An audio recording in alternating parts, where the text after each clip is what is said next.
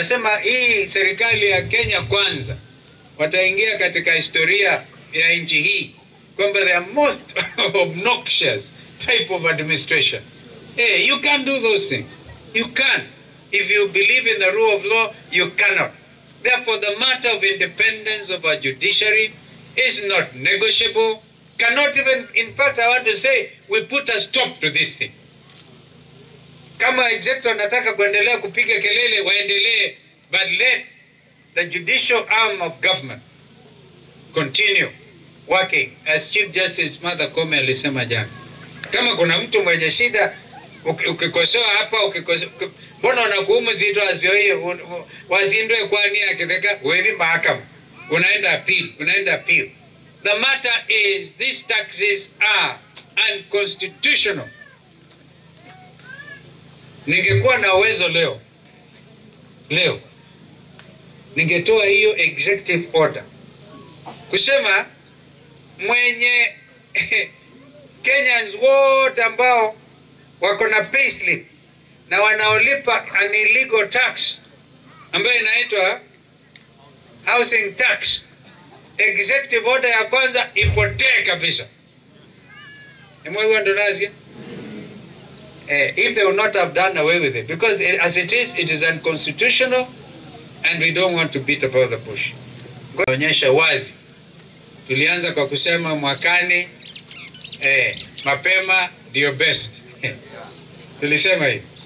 Ati mapema kujipanga, hakuna, hatutapangangwa tena. Tunasema muda tutapanga, atupangwiki safari hii. Si namna hiyo. Sisi ndio tunawapanga. Na tumeanza kwa heshima ya ndugu yetu Joshua Kitivi. Kwa hivyo mimi sina mengi na Senator Maanzo. These things are very clear. Jana tulisema, mimi mwenyewe nilienda kama senior counsel, nikashirikiana na wengine wachanga na wengine middle level practitioners, tukawa na president wa Law Society of Kenya, Bwana Theuri. Kuna vijana wamejitokeza kulinda heshima na kulinda uhuru wa mahakama yetu, because we cannot play with that arm of government. Mahakama wote, mawakili hawa, magistrate wanawasikia, majaji wanaowaona kila mahali, na maofisa wote wa idara hiyo ya mahakama. Vile Profesa Kibwana alisema jana, wa Afrika wamezoea kiti ya mawatatu, hukumwe ni legislature, hao waheshimiwa hao. Hukula kwingine executive, hata ingawaji walichukua kwa njia ambao walichukua ni sawa, wako pale mguu mwingine, na mguu wa tatu ni idara ya mahakama. Ndio nasikia Chief Justice wa Kenya anaitwa President of the Supreme Court. President, huyu Mama Koome ni president, and truly under Constitution 2010 ambayo imetupa uhuru wa ajabu. Kama sio hiyo, hata hii mazishi ya Kitivi wa pengine wangejaribu kuharibu, wangejaribu. Hao hana haibu. Uliona wakipiga keki ya birthday, wanapiga tear gas. Wanapiga keki ya baba mwenyewe hata hakuwa kule. Waona kindukia Mudhembozi, mama mmoja alikuwa analia pale, anasema keki jameni, tupatieni keki. Ilienda ikapatikana, lakini imezambaratika, imepigwa tear gas. Na lawyers, you know, na judges. Was it yesterday?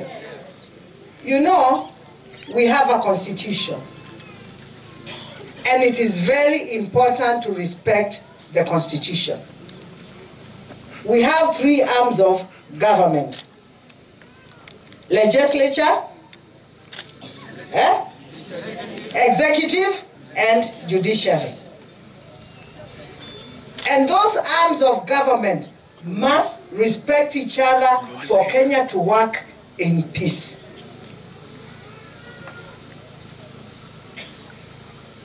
Mheshimiwa Ruto, your office will be respected because you're the President of Kenya.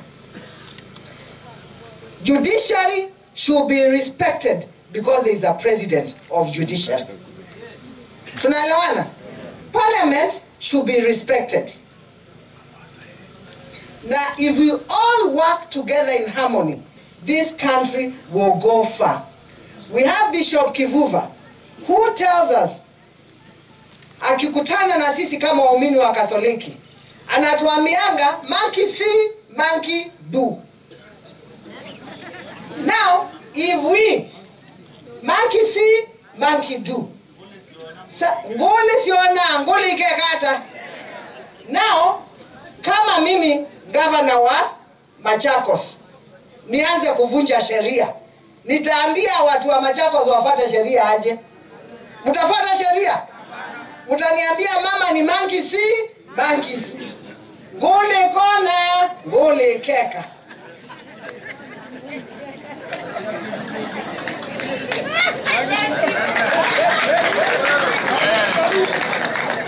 We must just respect each other. Tufanye kazi pamoja. Wewe ukitoa yako, watu wanasikiza. Parliament ikitoa yao, watu wanasikiza. Judiciary ikitoa yao, watu wanafanya nini? Kwa sababu those institutions are not here by mistake. Mungu alipanga. Na serikali za Mungu, serikali ni 3. Serikali ya kwanza ni ile ya Mungu, ile kubwa sana. Tunaelewana? Serikali ya pili ni familia. Tunaelewana? Serikali ya pili ni nini? Familia. Serikali ya 3 ni serikali ya nchi. Na hizo vitu 3 lazima ziheshimiwe. Na zikiwa kama ya nchi, hata kwa familia kuna mama na baba.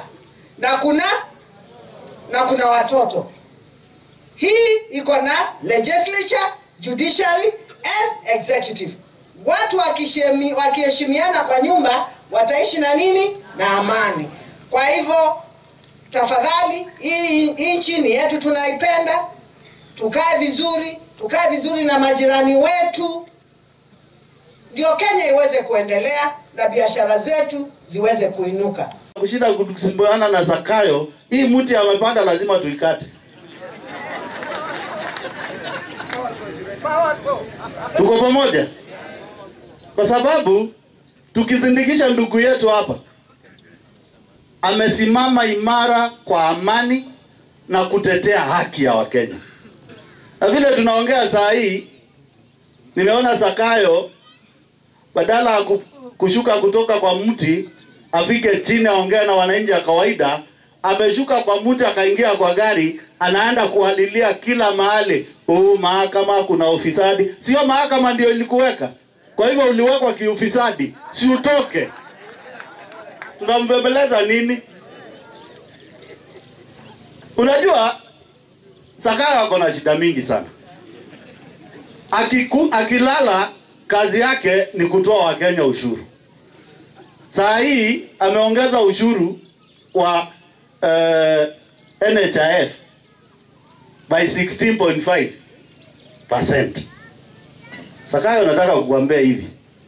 Kenyans are tired of your taxation ideology. And we are not going to allow you to continue taxing Kenyans. Na najua kwa nini unakemea mahakama. Kwa sababu mahakama imesema ile ushuru unatoa wa Kenya ya nyumba, it is unconstitutional. And I want to challenge the judiciary. I want to see the judge who will go against that ruling. Atatuambia kwa Kenya gani? Wacha unatishwa na Zakayo, si ndio tunakutisha zaidi. Kwa sababu the court made a ruling, house levy is unconstitutional. Tunangojea ile maneno mnataka kufanya, mfanye nini? But housing levy is unconstitutional. Wacha kuambia Wakenya housing, hiyo mpango yako ya housing is unstoppable. It is already dead on arrival. Sasa mwalimu wako hapa Changala anakatwa pesa ya nyumba, ijengwe wapi na ako na nyumba? Chief wako hapa Changala anakatwa pesa na serikali ya kujenga nyumba. Ataingia hiyo nyumba mwaka gani na anaelekea kuretire, tupeleke mahali tunapeleka Gititi? Zakayo wacha upuzi bana. Hii Kenya si yako. Hii Kenya si yako. Hii Kenya ni ya sisi wote. Na mimi nasema enough is enough of Sakayo taxation regime. Parking your things, tuweke taya, gari ipite, na maneno ya Kalonzo Musyoka hatuwezi simamia katikati, tutatoka tuende mpaka Ikulu tuokoe Kenya, kwa sababu mwokozi wa nchi hii ni Mheshimiwa Dr. Stephen Kalonzo Musyoka, na hatubembelezani na mtu. Na yule anafikiria iko mchezo ingine. I want to announce it officially. Dr. Stephen Kalonzo Musyoka will be on the ballot 2027, upende usipende.